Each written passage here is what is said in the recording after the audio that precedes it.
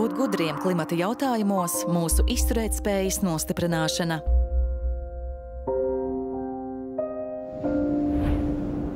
Pat ja mums izdosies apturēt globālo sasilšanu, mums vienalga būs jāpielāgojas nenovēršamajām klimata pārmaiņām, ko izraisa iepriekš radīto siltumnīca efekta gāzu emisiju novēlotā ietekme. Ja mēs nepielāgosimies šīm pārmaiņām, tiks pārtraukts mūsu ūdens, enerģijas un pārtikas resursu nodrošinājums, un mums būs daudz jāiegulda, lai salabotu postījumos cietušās ēkas, ceļus un kanalizācijas sistēmas. Pielāgošanās nozīmē klimata pārmaiņu negatīvās ietekmes paredzēšanu un pasākumu īstenošanu, lai novērstu vai mazinātu radīto kaitējumu, vienlaikus izpētot, kādas ir mūsu iespējas.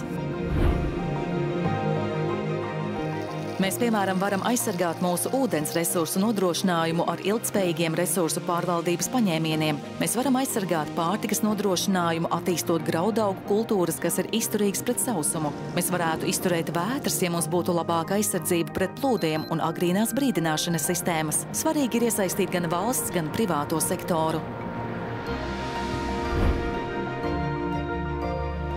Pielāgošanās pasākumi klimata pārmaiņu nenovēršamajai ietekmei glābs dzīvības un nodrošinās līdzekļu ietaupījumus. Piemēram, katrs eiro, kas izlietots aizsardzībai pret plūdiem, var palīdzēt izvairīties no tēriņiem 6 eiro apmērā, kuri būtu vajadzīgi, lai novērstu radītos postījumus. Pielāgošanās pasākumi var nodrošināt jaunas darba vietas tādās jomās kā lauksaimniecības tehnoloģijas, celtniecība un apdrošināšana. Tādēļ rīkošanās jau tagad nodrošinās ieguvumus mūsu ekonomikai un sekmēs drošu un ilgtspējīgu nākotni.